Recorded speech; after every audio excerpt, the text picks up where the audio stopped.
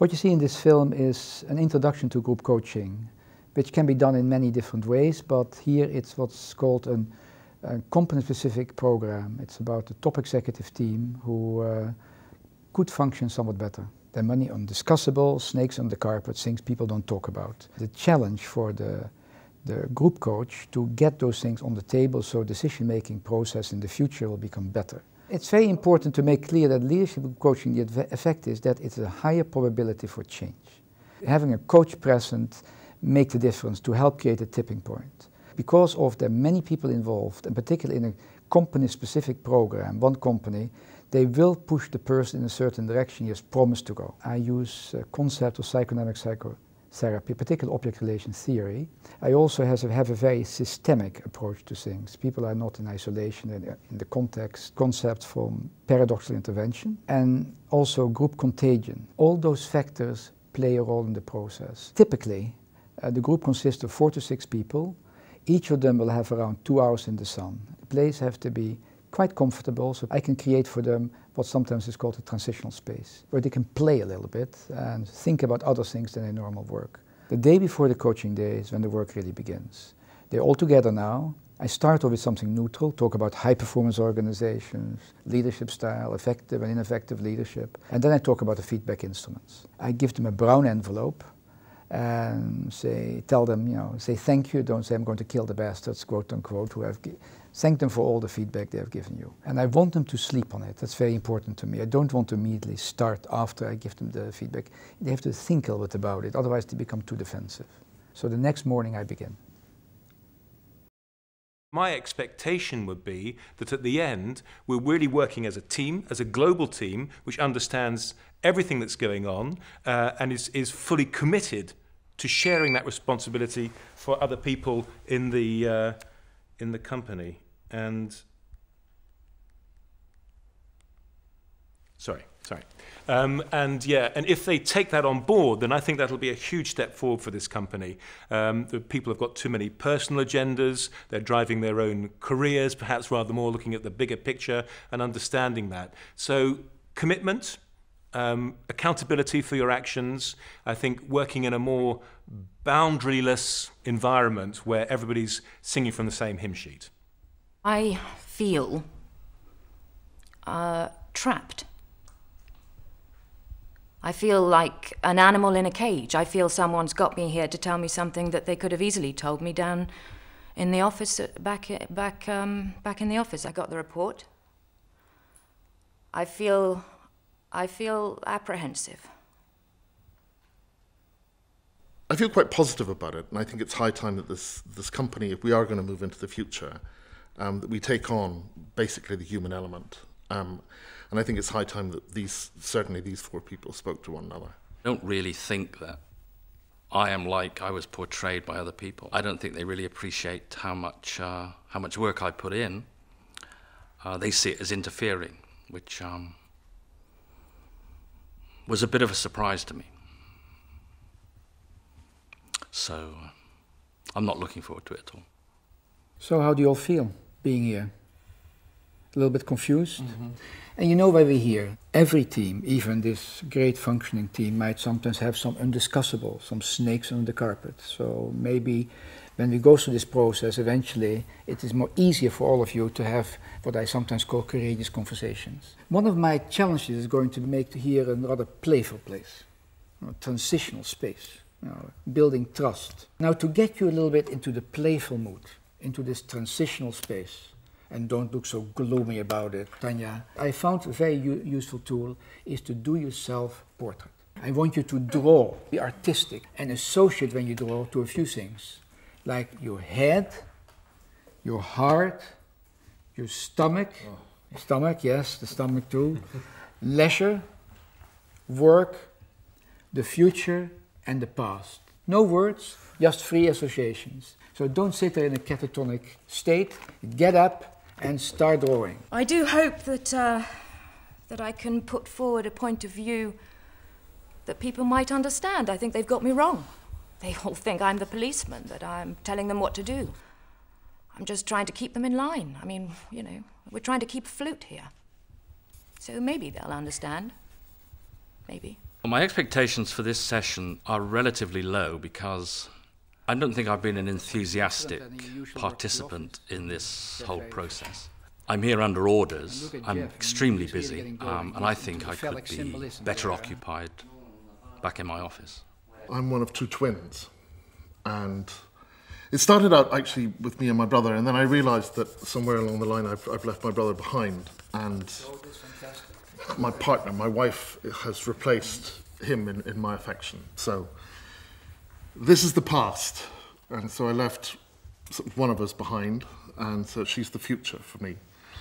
It's really corny, I'm sorry. This is the way I feel about her and my family. This, surprisingly enough, is my work, because it's based in her stomach as though it was a baby. And as UNESCO would say, woman is the future of mankind. And I see what we're doing actually here and now, and will be doing in the future. The green energy will save the planet. So this is our future. And I feel as protective about this as I would of a baby in her womb. Now is the ideal time for us to move forward, especially as the new focus is going to be on innovation and green energy. I think it's very important that we take the time out from business to share a vision and then move forward. I first want to share some of the data of the jelly. You know, there's an element, quite a discrepancy between the way you see yourself and how others see yourself.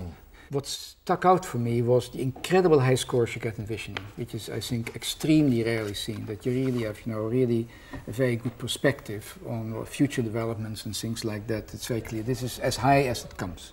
What also strikes me, you are very high on stress, which is a little bit worrisome, which I think is related to some of the also health concerns you have. Of course, you got also the personal feedback comments from friends and family members. He's the most creative person I've ever known.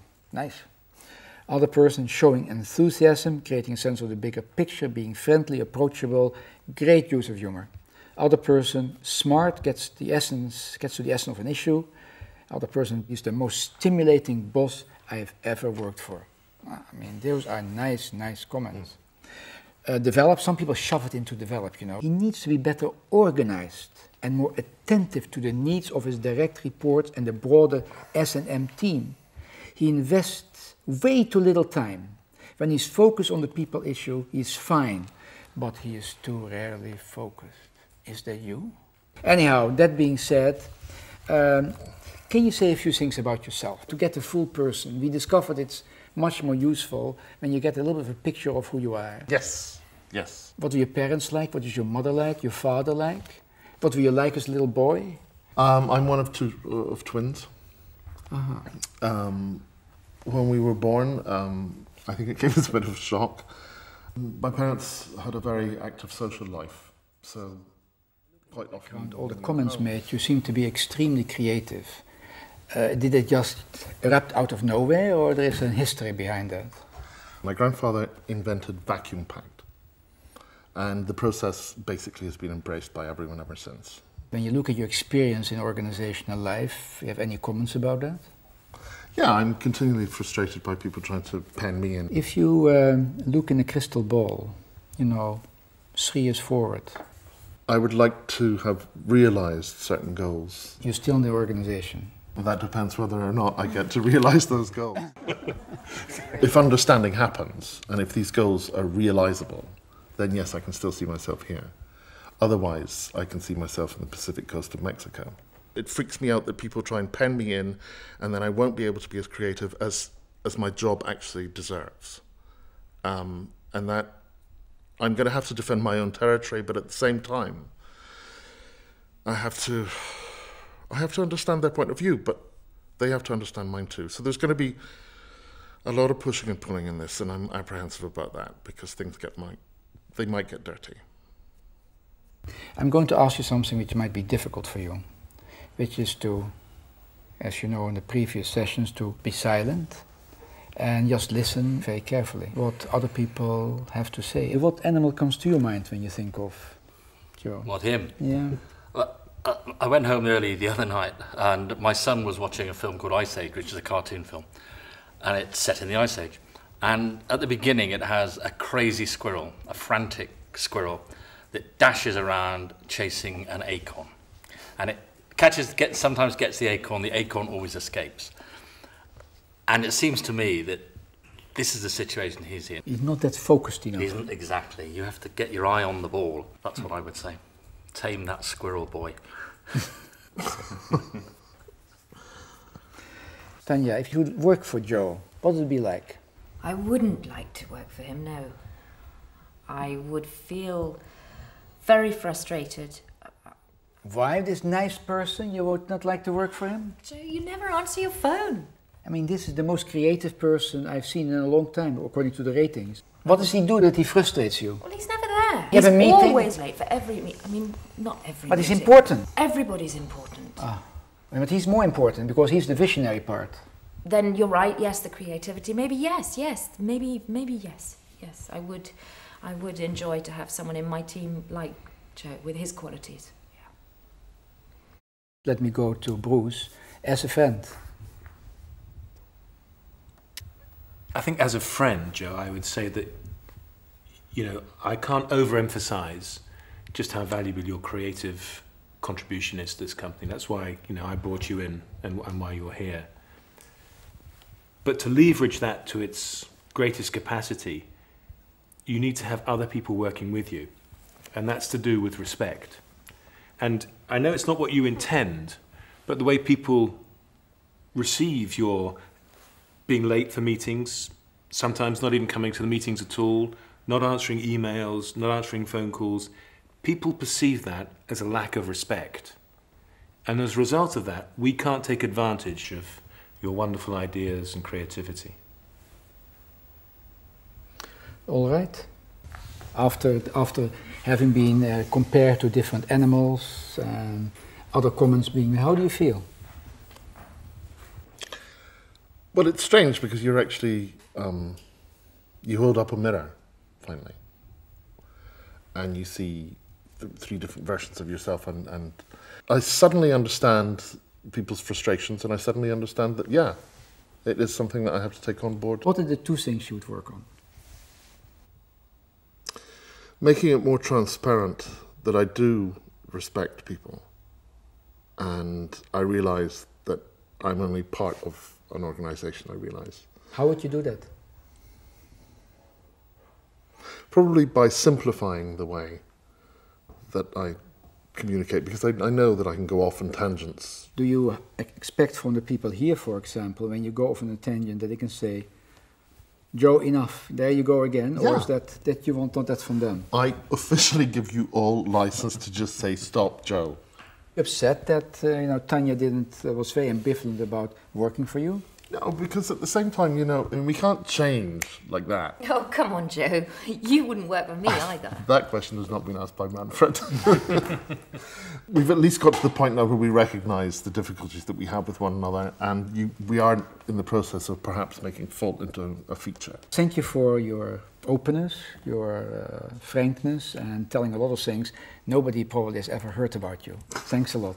Thank you. Thanks, Joe.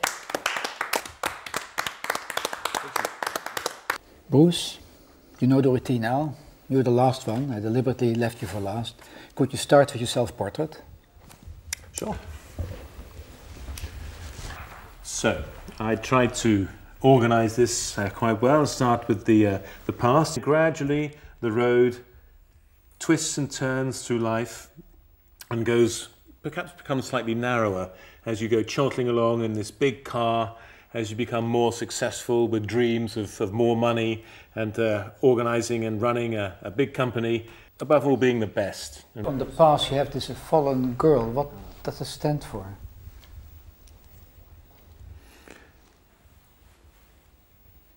It's actually my daughter Jessica, who died in a car accident when she was 4. I'm sorry. You want to wait a moment? It's okay. You know, you can wallow in that sadness, and that can really destroy an entire family. So it's best perhaps just to protect yourself against that and mourn for your child, and that's good and well, and then leave that parked to the side and move on down the road, perhaps.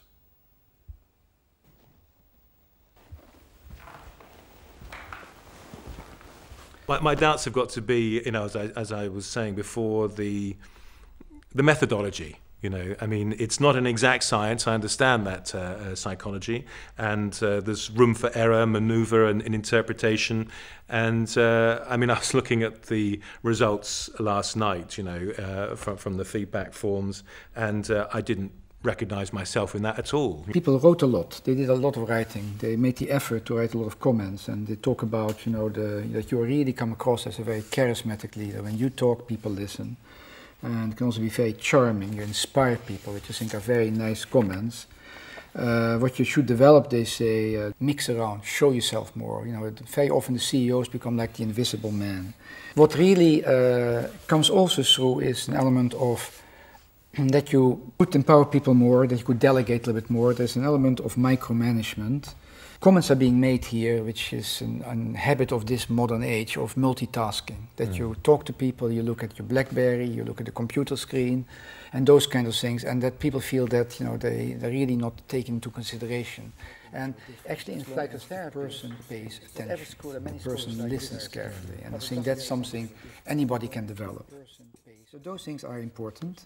And with that being said, maybe you can say something about yourself.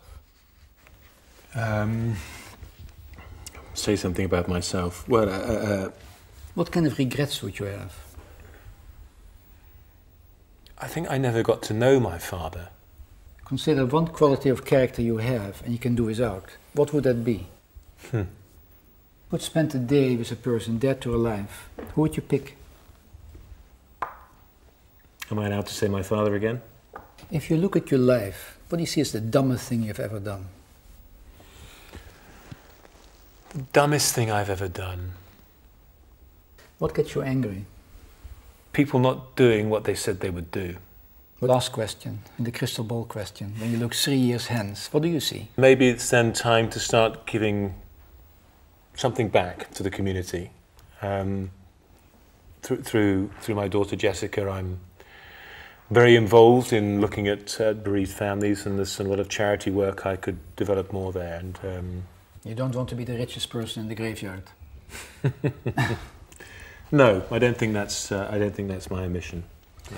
All right, Joe, you want to start with the animal farm? Yeah, I see Bruce as a beaver. A beaver. Why?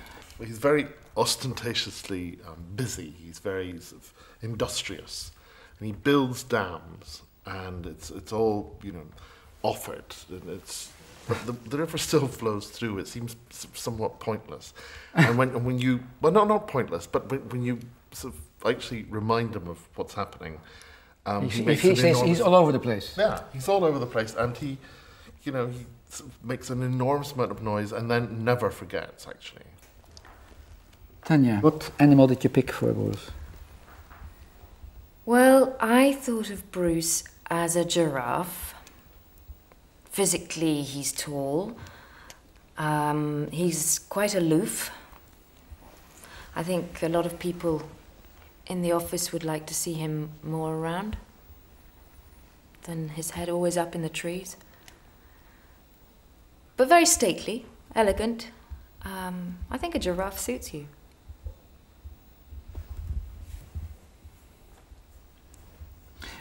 As a friend, what advice would you give him? Turn your BlackBerry off from time to time. People talk, people say he's always on the phone, he's not got time, he won't come and see us. I think that is important. When we have a problem, we can come to you. It's your accessibility.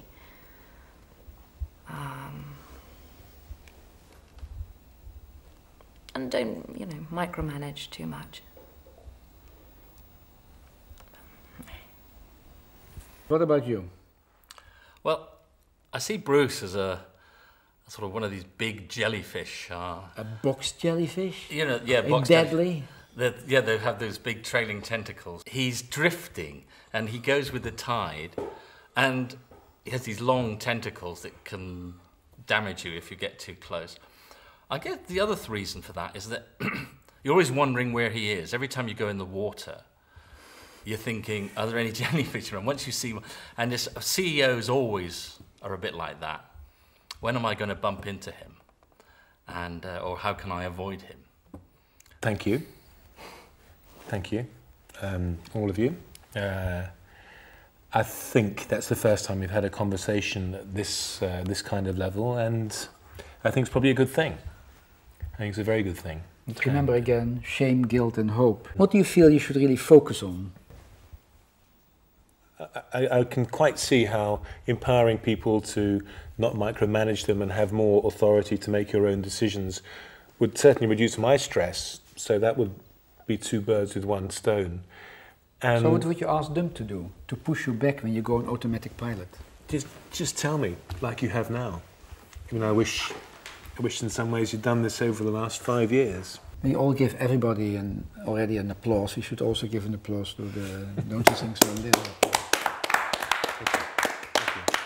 Remember at the beginning of the day I asked you how well you felt you functioned as a team. Right? But during discussion, mega issues came up, general issues, which is not just alone for you, but for the whole team as such.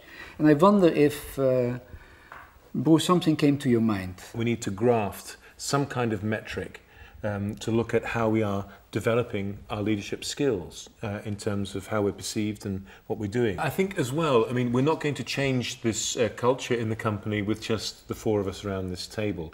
I think it's going to be tremendously important to cascade this down. So, you know, we'll each take 6 people that report our direct reports, and they'll take 6 people each, and cascade this down to perhaps the top 150 people. The first meeting we should have is go back and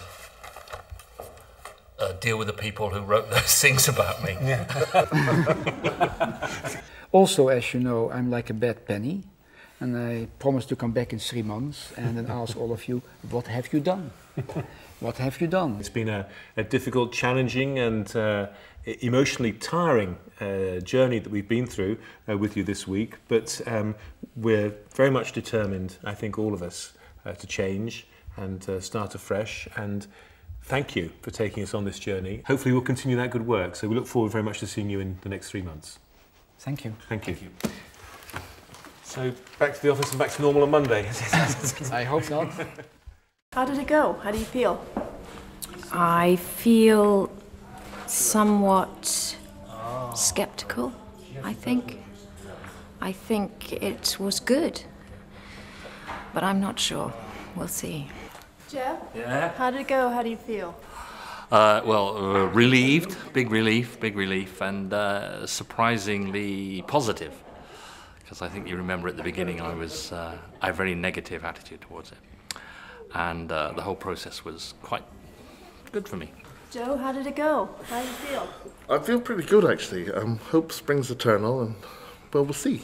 But, I mean, there's definitely food for thought. And yeah, I feel a lot better now than I did when I came in. Bruce, how did it go?